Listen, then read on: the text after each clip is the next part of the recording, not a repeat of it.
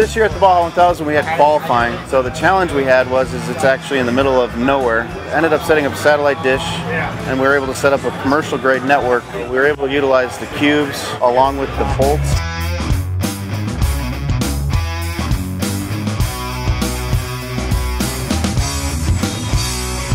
We have a 3-camera setup going today. At our finish line, we have a Replay XD hooked up to a cube encoder. At the start line, we have a GoPro connected to a cube, and we also have a bolt on a red Epic here on the jump.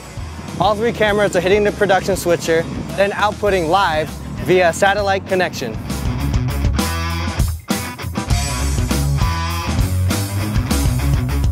Our production truck is actually further away from the start than it was last year. So the hurdle with that is running cables was almost impossible. So what we utilized is the Teradek cubes, and was able to put a camera where we could actually get all the action of the start. Normally we have only the cameras on the podium. This way we were able to show cameras in the first turn, cameras at the start. We could have cameras wherever we want them.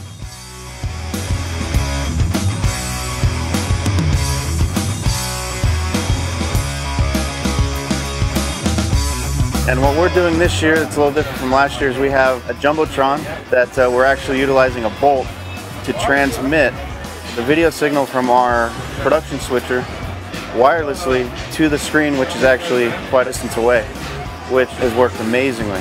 Running cables is just no bueno in Mexico. Wireless is going to be the way we go. We're definitely going to be working with Teradek, which is officially Baja proven. Step up our quality, they stepped up our camera placements. Actually getting cameras placed with thousands and thousands of spectators and very remote places.